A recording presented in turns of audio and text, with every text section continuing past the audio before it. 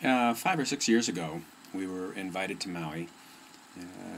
They had arranged for the Dalai Lama to come, and we're associated with the Maui Dharma Center, and they asked us if we would come. And so my month-long, we got there at the beginning of April. My month-long was, our project was to help prepare the Dharma Center for the visit of the Dalai Lama. And one of the things that apparently has to happen, there's a red carpet laid out, and only the Dalai Lama can walk on it.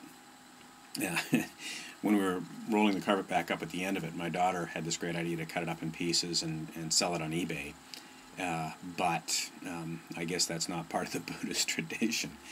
But we were laying the carpet down, and it was about, I don't know, 2.5 feet wide, maybe 3 feet wide, and there were 4 or 5 strips of it, and we had purchased peel and stick tape.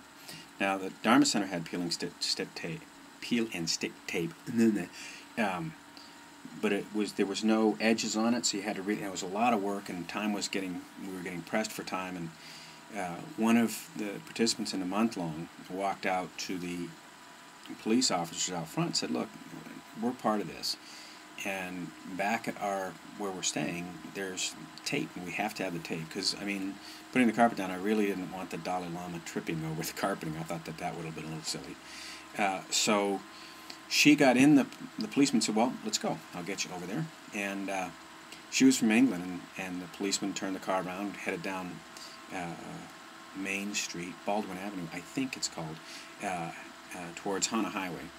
And he said, "This seems pretty important." He said, "You want sirens?" She said, "Yeah." He said, "Lights?" She said, "Yes, of course, I would love that."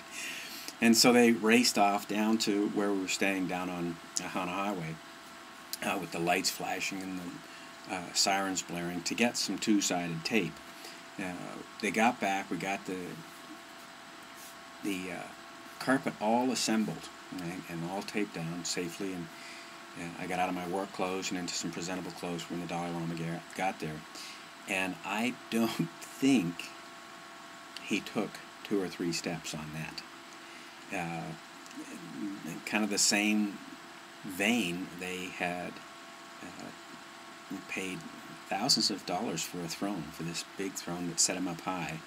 And somebody had set a real comfortable old chair down near the bottom of the stage, and the Dalai Lama looked at it too. He said, "Nah, I think I'll sit here." And then he climbed into the comfortable chair, and he folded his legs underneath him, and he talked for quite some time, and it was quite an honor. He seemed to have a great sense of humor. He greeted people personally, and like I said, 2 or 3 steps on that red carpet, and that was it. Have a fun day. www.micpeakperformance.com